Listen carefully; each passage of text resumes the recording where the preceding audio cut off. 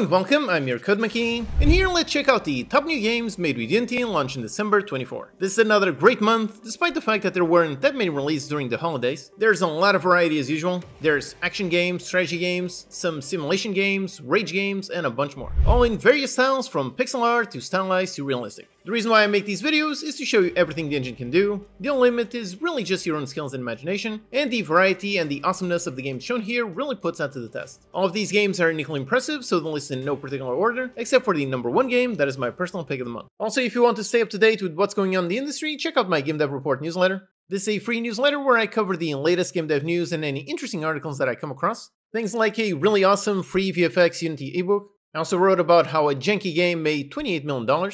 Or how much money do Steam developers actually keep? And I also write about some fun topics, like this trend where developers were posting their before and after, showing a really impressive result. So if you want to stay up to date, sign up for free with a link in the description. Alright, so starting off at number 10 with yet another very successful rage game. It's called Get to Work. You play as a guy in a business suit wearing rollerblades on the knees. The controls are very tricky and require perfect control to land all the jumps. As usual with rage games, if you fall down, you fall quite a lot and have to repeat a big section. This is definitely not my kind of genre, but the big important takeaway for me is who exactly made this game. This is the perfect streamer bait game, and it was actually made by streamers. It was published or funded by Atrioc, a very big streamer on both YouTube and Twitch. It was developed by Isto Inc., the developers behind Atrio The Dark Wild, and they also have a very successful YouTube channel. This also features voice acting by CDogVA, Ludwig, DugDug, PointCrow, and more. I've been wondering when this sort of thing was going to become more common, meaning streamers making and promoting their own games, since they already have a preset audience that might help them find success without as much effort in marketing. There have been a few attempts, and this one seems like to be a very successful one. Despite being a streamer game, it actually looks like a genuinely good game. It is not just a throwaway project. Currently has over 900 very positive reviews. So if you like rage games, definitely give this a try, and if you follow streamers, you've probably already seen this one being played.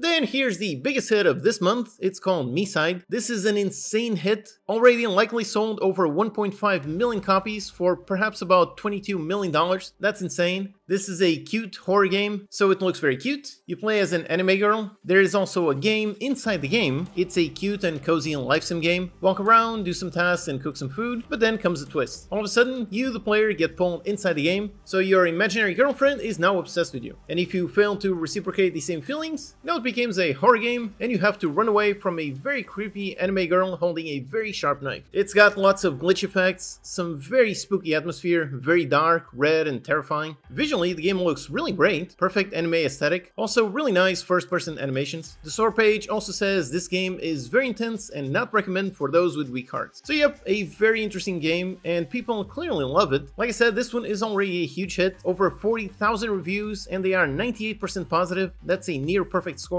So if the concept intrigues you, definitely give this a try. Then for some insanely fast-paced old-school action, here is Bloodshed. This one perfectly captures those old-school shooter vibes. You've got nice 2D sprites in a 3D world, there are tons of demons all over the place, and you have all kinds of weapons to dispose of them. Obviously, you've got a massive shotgun, but then you also have a staff that fires spells, there's a nice Uzi, some shurikens, and tons more. The description calls it a first-person vampire survivors-like roguelike. That's definitely an interesting twist, although I'm not entirely sure what that means. It looks like a first-person shooter with just tons of enemies. You aim and shoot manually, so the attacks are not automatic like Vampire Survivors, but it does have multiple characters, each with their own weapons, and you do have some meta upgrades that do persist throughout each run. So it does have some nice Survivors-like elements, and visually, I think this one looks great. Personally, I love the retro 2D sprites. It has just come out in early access, and so far the response is actually pretty good. Almost 200 very positive reviews. Next, for some VR, here we have Iron Rebellion. Jump on your cockpit and control this giant battle mech. Stomp all over the battlefield, wielding some huge guns and shooting everything that moves. This one looks super intense. You have control over all the switches. You can physically interact with your support system and navigation in order to make sure you stay alive. But despite being some huge machines, they are not unwieldy. They're actually quite agile, quite fast. The physicality of all the buttons looks really cool. This is one that must feel really great to play in VR. The joystick perfectly controls the weapon outside, so it all perfectly matches. You've got lots of base mechs to choose from, and then you can customize them in many ways. Swap out all kinds of parts, all kinds of weapons, really customize them in your own way. The only downside seems to be that it's online only, but at least with this release, it should have a nice player base, at least for a while. That's always the big problem, the big potential issue with indie multiplayer games. This one has just hit 1.0, and this seems to be one of the biggest VR hits I've seen. It has got 400 very positive reviews. In terms of VR games, that is a very good result. Next, for some fast-paced sci-fi FPS action, here we have Battle Shapers. This is a very action-packed game with tons of weapons, skills, enemies, and lots of robotic mayhem. The main selling point is really the variety of skills and all the weapons at your disposal. They are all highly customizable, so you can make your own very unique build. It also encourages strategic thinking instead of really just going guns blazing. So you place your own traps, use some power-ups to gain the upper hand when battling a bunch of very tough overlords. Then as you improve your skills and upgrade your arsenal, those bosses, they just get tougher and tougher. If you die, just get up and try again. Try to reach the end in this sci-fi RPG roguelite. This one has just graduated after spending a bit over 1 year in early access. Currently has almost 600 very positive reviews, so if you want to shoot some robots, give this a try. Then if you want to play some horror with friends, here is Zort. This is an action-adventure horror game. Join your friends and explore various maps where you try to escape from various twisted creatures. You must collect some items, overcome the creatures, and reach the end without dying. There is also a sanity system. You need to keep your mental health up, otherwise you go crazy. The map also changes, so things are different every time you play. And different creatures, those also involve different mechanics, so you need to be clever and pay attention to the environment in order to figure out how to defeat or avoid them. The game includes proximity voice chat, so you can hear all your friends scream in terror. It also has some voice filters that change based on the atmosphere. That sounds like a really fun mechanic. You can play either solo or with up to 4 people in co-op. It is out now in early access and already has over 2,000 very positive reviews, so if you like these kinds of games, then this one seems like a great new one. Next, if you want an interesting pixel bullet hell roguelike, look at Talented. This one has a really interesting setup. You play as a character in the middle of a crossroads. Enemies come from all sides, so up, down, left, right, and you have to take them down. One core feature of this game is really the randomly generated skill trees, or rather talent trees. The tree is absolutely massive, like really giant, literally containing hundreds of different talents, and it's also completely different each time. Traversing the tree itself sounds like it's a fun mechanic. Just by nature of the talents being all very different, that makes every run very different. It really is the kind of game where every run is indeed very unique. You craft your own builds out of over 500 talents you can learn, then take out all your foes using over 100 abilities. On top of all this, you have 6 classes, each with their own distinct playstyle. I quite like the randomness of the skill tree, and I quite like the presentation of this one, with the 4 lanes coming up to the crossroad. It seems simultaneously a simple game, but one with a lot of depth. It seems that people are really enjoying it, with almost 600 very positive reviews. Next, here is a game set in Poland in the 90s. It's called OHV. Apparently, OHV means off-highway vehicle, so apparently it's something meant to go off-road. Personally, I did not know this term, I've never seen it. In this game, you build and maintain your buggy. So grab some pipes and some mold-used parts, pick up your tools, and start building your buggy. You can slice the pipes to get the right size, you can weld them together to get them in place, attach some wheels, and really build your car. Then you can apparently also take a normal car, like an old Renault. You can take it and fix it up. The game seems quite janky. It is definitely one of those simulator games. You're in first person, picking up and using all sorts of tools. According to the description, you can even lift some weights and take part in a weightlifting contest. Then you can also buy some clothes from the street market. You can make pickled cucumbers and cut off some catalytic converters. The entire game seems quite strange, but apparently that strangeness does appeal to a bunch of people. It seems to be a solo Polish dev and is also appealing to the Polish community. It already has almost 400 very positive reviews and is being worked on whilst in early access, so definitely a strange, unique one. I'm quite curious to see how this one will develop over time. Next, here we have one that has been in early access for literally over 10 years and just hit 1.0. It's Caves of Cud. This one is a giant sandbox with extreme detail in everything from the super complex character creator that has over 70 mutations to the world itself where you can interact with in pretty much any way you can think of. For example, if you find a locked door, you can look for a key, or you can punch through a wall, or you can use a skill to look at the behind the door, or use a teleport skill to teleport to the other side. The game is really all about simulation on every aspect, allowing you to do pretty much anything you can think of. So this game seems something like Dwarf Fortress, but you control a single character instead of controlling an army of dwarves. Like I said, the simulation is insanely deep. On a new game, it generates an entire vast world. It also generates the history of that world, generates the entire open world from the giant overmap down to the individual dungeons and all the locations you can play. This is very much a game for people who like super deep, rich richly detailed experiences. You can instantly tell by the visuals who this appeals to. I must say that for me this sounds just like Dwarf Fortress, meaning it sounds really awesome, but I don't think I have the time to really learn how to play it. But if you do, then you're bound to get a really excellent experience. After 17 years in development, this one has finally hit 1.0. In total, it has almost 9,000 reviews at 95% positive, so yep, that's another near perfect score. And at number 1, for my personal pick of the month, here is one that honestly is sort of a game idea that I've had in my head for the longest time. This one is called Grid Road. This is really very close to an idea that I've wanted to make for ages. At some point, I want to make a traffic management game, something where you place down traffic lights and define the exact timings with the goal to make the traffic flow really perfectly. I've wanted to make that game idea for ages, and this game seems quite similar to that. Like the name implies, you have roads on a grid, then it's up to you to place down roads with directions and traffic lights in order to make sure the traffic flows smoothly. The game looks very simplistic, very cool. You've got a nice minimalist interface, you can see the entire map at once and place down roads. It starts off simple, just one lane trying to get from point A to point B, but soon enough you are managing 4-lane highways with each car wanting to go in all sorts of different directions. So you need to add some traffic lights, manage the timing, take care not to cause some massive pileups, and make sure the traffic runs smoothly. Cars come from all over the place, but then cars of each color, they want to go to one specific exit. This also seems to be a deterministic game. There is a high score visible at all times, so you can try to make the best you can, and perhaps you can even beat the developer. The only thing I'm not sure about is if the game has some sort of meta progression, like do you unlock more tools, more road types, or is it all just level based? Personally, if I ever do make that idea that I've had in my head for ages, if I do, it will definitely be less puzzle-like than this one, but still, I love how this one looks and I'd love to try it. This game has just had a full launch after 1 year of early access. People seem to really like it with 200 very positive reviews. Alright, so that's 10 awesome new games made with Unity and launched in December 24. I hope this list helped you see how the Unity engine is capable of building anything. The only limits are really just your own skills and imagination. Check out my own game thinking gardens, and I hope you enjoy playing it.